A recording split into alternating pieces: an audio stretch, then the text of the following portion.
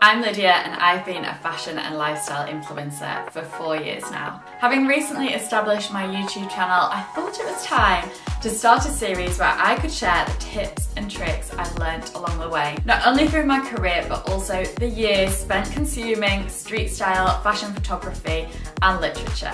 A little tongue-in-cheek, this series is entitled Lessons with Lydia, and it's going to be focused around how-tos and generally mastering the art of living a stylish life. Predominantly focused on fashion with interjections of beauty and maybe some interiors, I'll be sharing weekly some of the steps I use from how to get dressed in the morning to choosing the perfect handbag. So sit back and enjoy this series.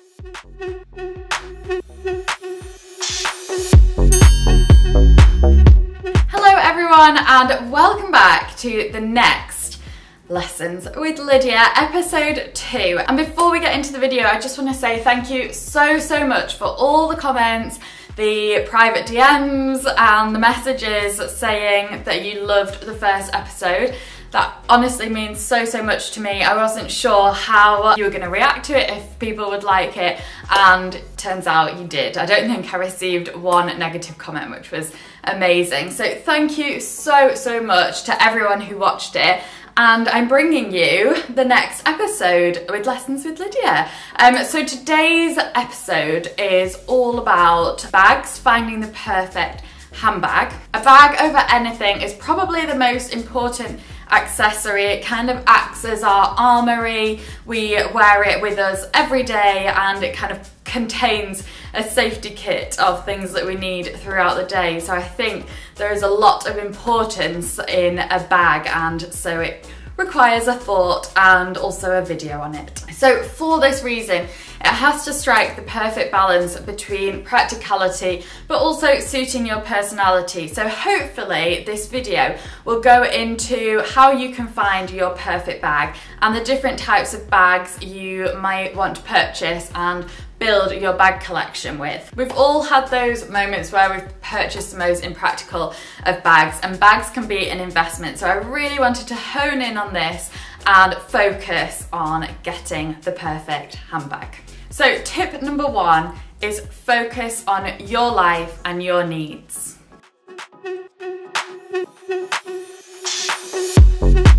So it's all well and good seeing a bag that you absolutely love on your favourite person on Instagram, but you need to kind of take into account that, for one, they may have 100 bags at their disposal and maybe mixing and matching all the time, and 2, that might not be the bag that suits your lifestyle and your personality the best. So if your budget is allowing you a single bag purchase, then take into account what your lifestyle is. So for example, if 90% of the time you are running around after children, you maybe have a really busy lifestyle, you often maybe discard your bag on the floor or in the car, I mean we all do it. You may be one of those people who perhaps require a really practical bag, and a lambskin leather cream bag is just not really viable for your lifestyle. So instead you want to focus more on the fabric, what kind of fabric won't wear as much as, say, something like a lambskin.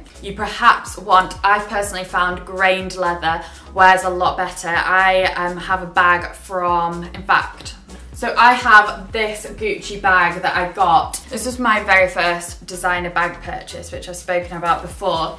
And I got this, I'm trying to work out how old I was, maybe about 18, 19, so years ago now. I'm 25 now. You can see, let me show you, it is in such good condition, and let me tell you, I have used this bag. I've used it for uni, I've used it for so many things. I've got some padding in there now, but you can see it's very well used, and it's not barely scuffed at all actually. So although Gucci is definitely an investment, this was actually in the sale, so it was such a good bargain. It is worth perhaps investing a little bit more in a bag, and something like a grained leather like this would be a lot more durable for you than a softer leather. And also it's not just about the fabric but also the style. So going back to that example, if you're a very busy on the go mum and you want something just crossbody, you need to think about that style. Is a kind of Lady Dior structured style bag going to work for your lifestyle? Probably not. So go for something perhaps slouchier in a grained leather instead. Tip number 2 is practicality. So practicality nicely follows on from tip number 1. And you kind of need to think about what kind of person you are in a way. If you are very scatty, for example, or on the other hand like to be really, really organised, then the bag you want is something that one contains a lot of zips and easy to find pockets, maybe card holders, things like that that you can definitely find everything in. If you're very organised like me, I'm a bit OCD organised, then everything will be in its place and easy to find and easy to access. And the same goes if you're a bit of a disorganised person, gravitate towards something that will make your life simpler.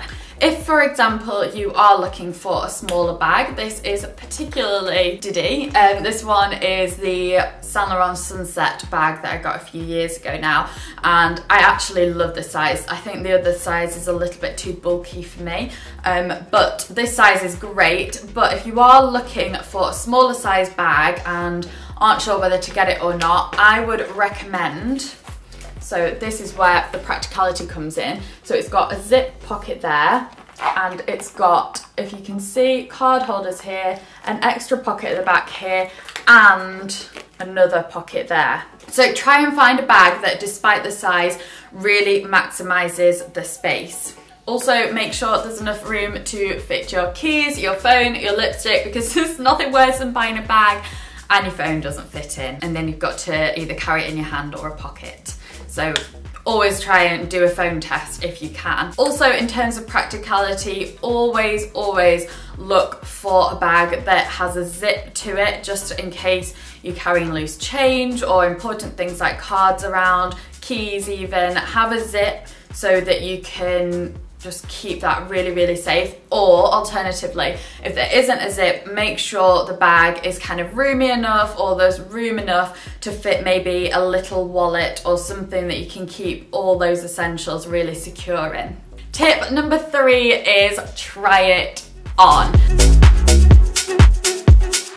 So obviously, because of COVID and not being able to go into shops, that has maybe been difficult, and it might be difficult perhaps for you in the next few months. But in general, my rule would be to try it on, especially if it's an expensive bag, because they're a big investment and you want to make sure it's right, because otherwise you definitely won't get your cost per wear. One of the reasons I say try it on is because, going back to that idea of seeing something on Instagram, you often don't know the proportions or sizes of that particular person. So for example, if you're very petite, then one particular style of bag, if it's like an oversized crossbody, just may look a bit overwhelming on you, and vice versa. If you're tall, a tiny little bag might not work with the proportions of your body. So always think about yourself and what would look the best on you. I'd also say that when you are going to try on a bag, wear an outfit that is very typically you, because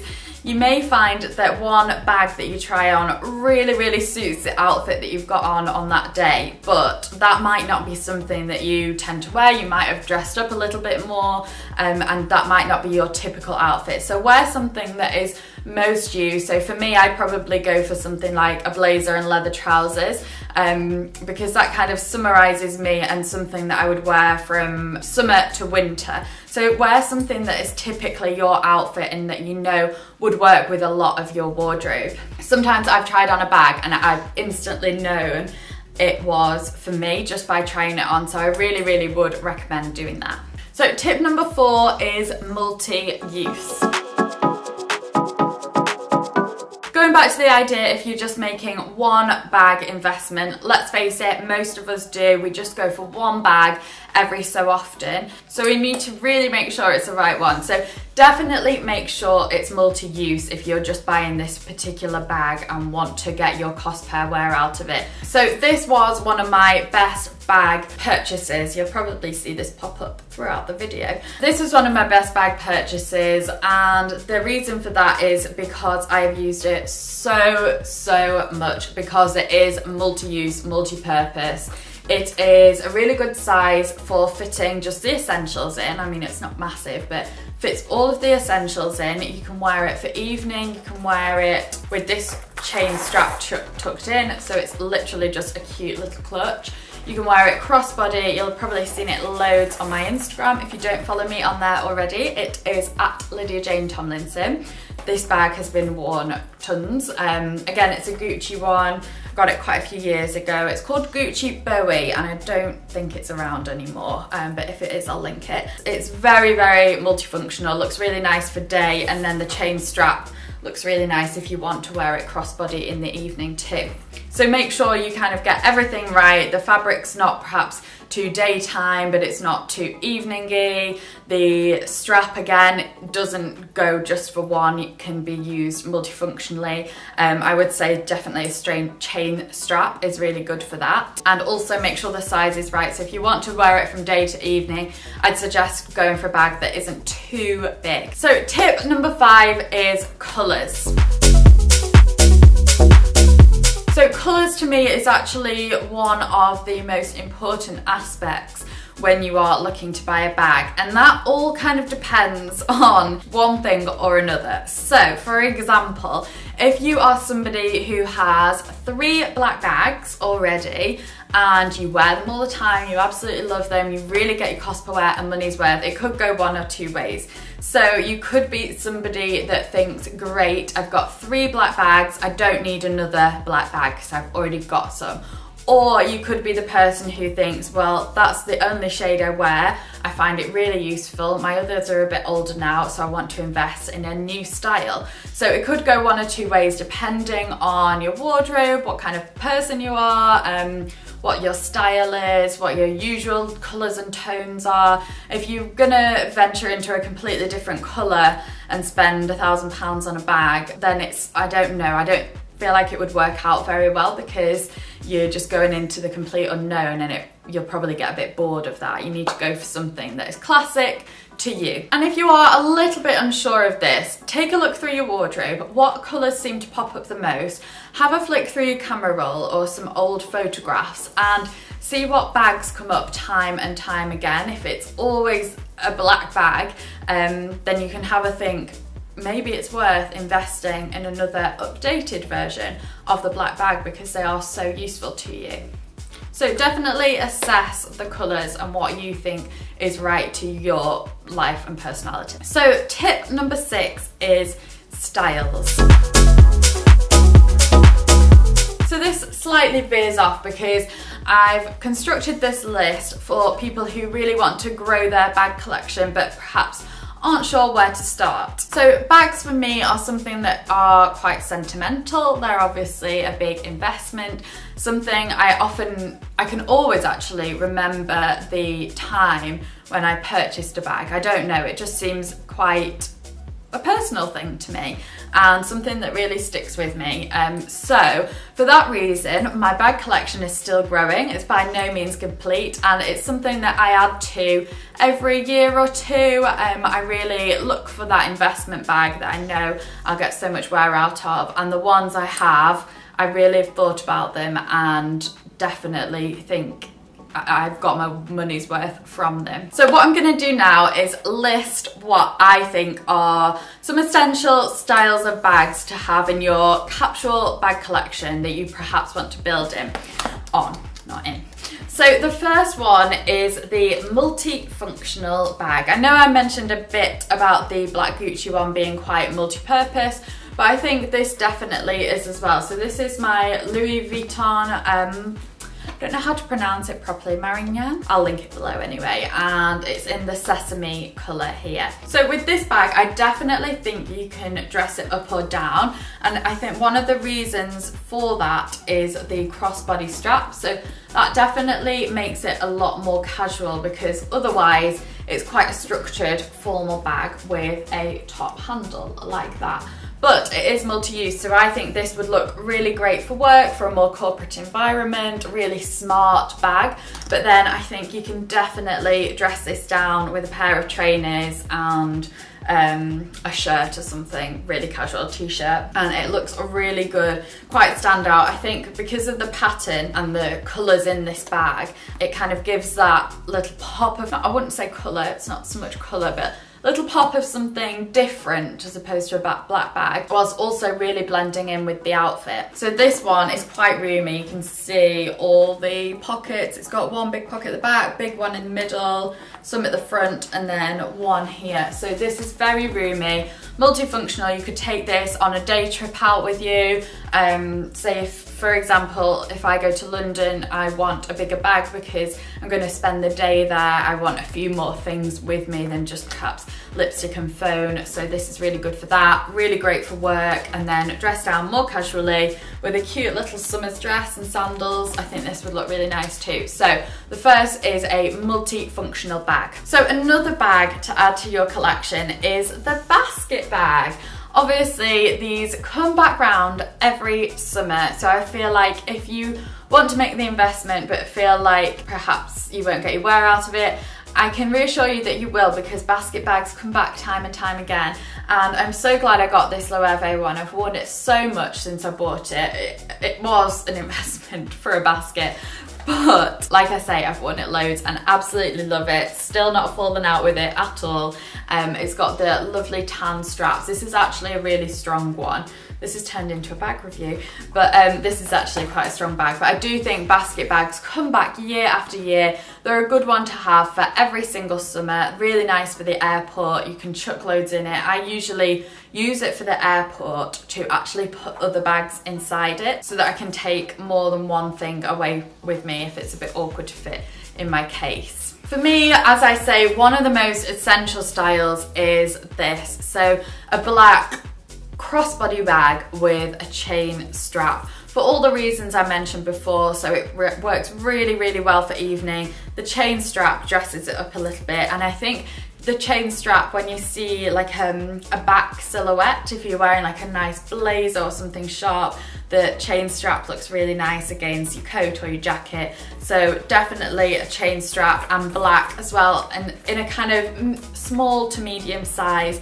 So flexible, so wearable, and you'll be wearing it for years and years. So something I don't have and really want to add to my collection is maybe a tote or slouchy style bag. So it's something that's a little bit more practical, a little bit bigger, definitely daytime orientated. I'd perhaps just go for a black, and then I could wear that right through from winter to summer. I know COS do some great slouchy bags. Where else? Just perhaps under the stories I've seen some in, but usually you can find one in those kinds of brands, Arquette, things like that. But a good slouchy tote bag is so practical. You can use it for all daytime occasions, and it dresses down an outfit as well, I think. So another bag I think is a good one, particularly for summer, is maybe a crossbody, straw, rattan, natural fibre type of bag, like the Loewe horseshoe one. I think those are so useful. A little bit smaller than the basket bag, a little bit more,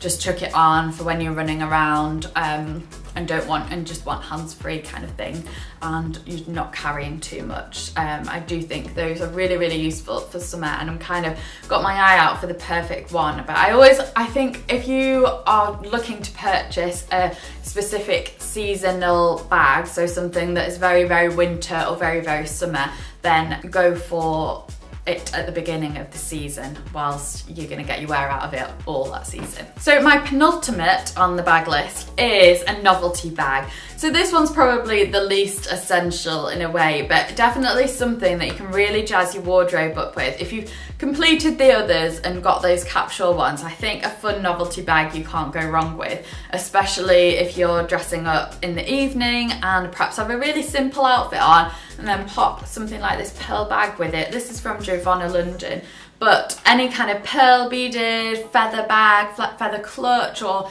interesting, unusual shape, something a bit novelty, just add something to the outfit that another bag perhaps wouldn't. And you could wear that with a blazer and jeans, it looks really good, or go full on eccentric in a floral flowing dress, headband, earrings, and a pearl bag. A bit like the Fashion Bug blog, if you follow her, you'll know her outfits are very feminine and kind of, she wears a lot of these style bags. So I do think, although they are not essential, they can have a place in your wardrobe. So my final one is the travel bag, and for me it's not something I've actually got yet, but I know I need one so badly, because I'm sure we've all had these times when you've perhaps gone for a weekend away and you've got a mini suitcase, so a little tiny suitcase, and let's face it, they do not fit much in at all. But the fear is that you're gonna look too high maintenance if you swap a smaller